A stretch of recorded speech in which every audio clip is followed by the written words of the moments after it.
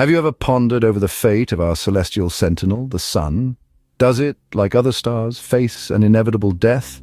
And what might happen to our humble abode, Earth, and its celestial siblings when the sun reaches the twilight of its existence? The story of the sun, like all stars, begins in a nebula, a vast cold cloud of gas and dust.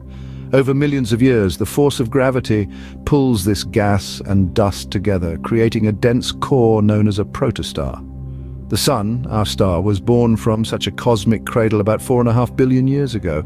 As the protostar continued to collapse under its own gravity, the pressure and temperature at its heart increased. When the core temperature reached a blistering 10 million degrees, nuclear fusion ignited and the sun began to shine. This phase, known as the main sequence, is the longest period in a star's life, and it's where our sun currently resides. During this phase, the sun, like other stars, is in a state of hydrostatic equilibrium. The outward pressure of the energy produced by nuclear fusion in the core balances the force of gravity pulling everything inward. This delicate balance allows the sun to shine so consistently, providing the light and warmth necessary for life on Earth. However, this phase won't last forever. In about 5 billion years, the sun will exhaust its hydrogen fuel. As the core collapses, the outer layers will expand, and our sun will evolve into a red giant.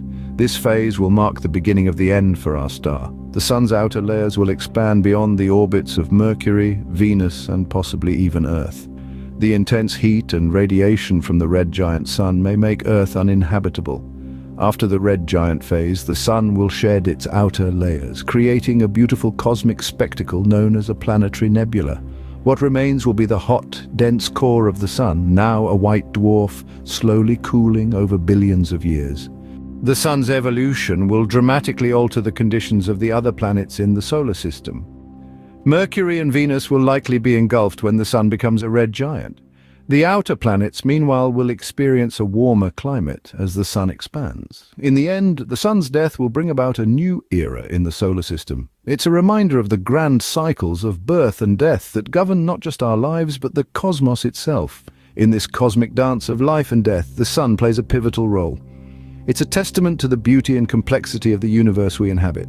From birth in a nebula to its twilight as a white dwarf, the sun's journey is a testament to the awe-inspiring processes that shape our universe. So, next time you feel the sun's warmth on your skin or gaze upon its brilliance in the sky, remember it's not just a star, it's a cosmic story of birth, life, and eventual death. A story that is still unfolding and one we're all a part of. As the sun's life comes to an end, it leaves behind a legacy that will continue to shape the cosmos.